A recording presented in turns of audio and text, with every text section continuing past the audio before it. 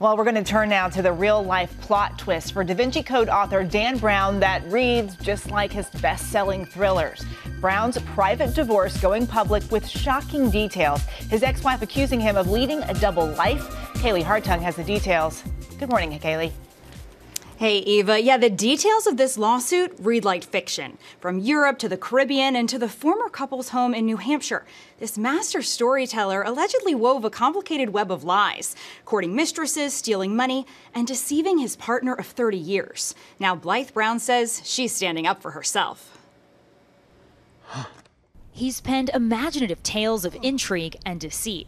Magdalene was Jesus' wife. But this morning, Dan Brown, the best-selling author and blockbuster hitmaker of the Da Vinci Code, is being accused of the kind of secrecy and fraud he writes about in his stories. His ex-wife, Blythe Brown, suing her husband of 21 years in a lawsuit filed Monday, claiming Brown was living a secret double life, accusing the author of removing substantial funds from their hard-earned marital assets to conduct sordid extramarital affairs with women one half his age, including buying a prize-winning stallion horse worth $345,000 for one of them.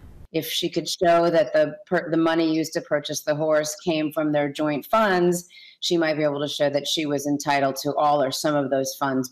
The suit also claiming the 56-year-old man misrepresented the couple's wealth in a sworn financial affidavit in their divorce agreement and hid multiple future projects worth millions from Blythe, including a TV series based on writing she says the couple created together and a children's book due out in September. In a statement to ABC News, Blythe says, "This lawsuit is about standing up for myself. We work so hard together, struggling to build something.